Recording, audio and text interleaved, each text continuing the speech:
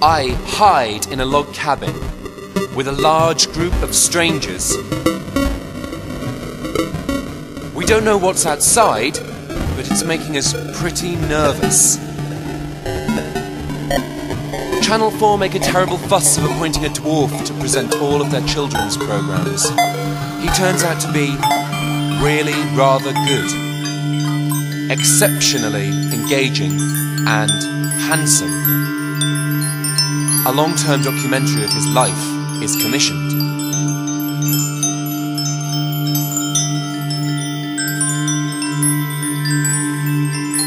I go to the park.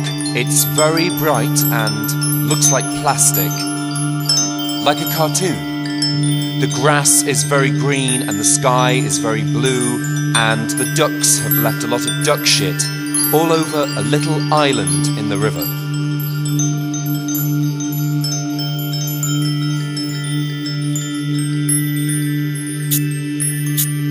I sit on the grass and explain to George Bush and Donald Rumsfeld how ducks stand on one leg to avoid getting shit on both feet. They're very interested and ask me to demonstrate.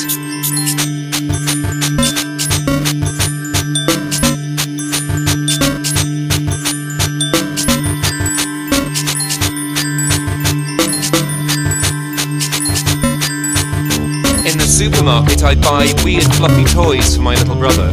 They all have ineffectual limbs, grey, threadbare fur, irregular number of eyes and ears. I am delighted that the supermarket stocks them, since I know that my brother has real-life creatures like this living in his backyard. I wander about barefoot in the duck shit, then feel guilty because I promised my friends in the log cabin I wouldn't talk to George Bush, and now I have.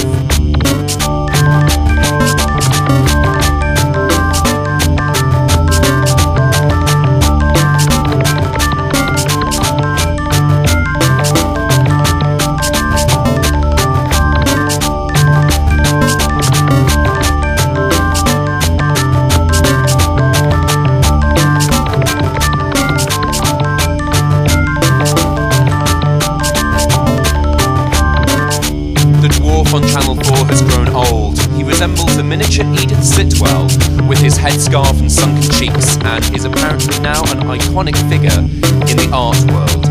He has been asked to appear on the Catwalk show of Vivienne Westwood's new collection, and Channel 4 are covering the event for the documentary, naturally. 1, 2, 1, 2, 1, 2, 1, 2, 1, 2, 1, 2.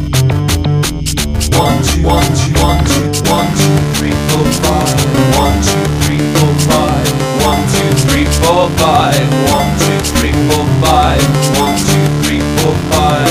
1, 2, 3, 4, 5. 1, 2, 3, 4, 5. 1. Wow!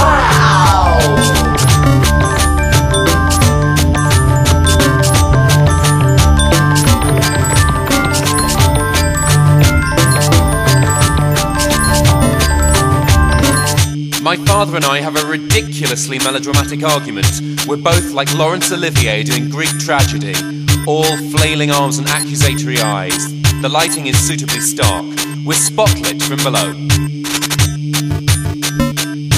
All of the clothes are black and yellow, striking geometric patterns on enormous angular outfits. Westwood explains to the camera that if she can see the faces of the people in the audience, she gets nervous. So everyone has had to come wearing an animal head over their evening wear. The camera pans out for the last shot.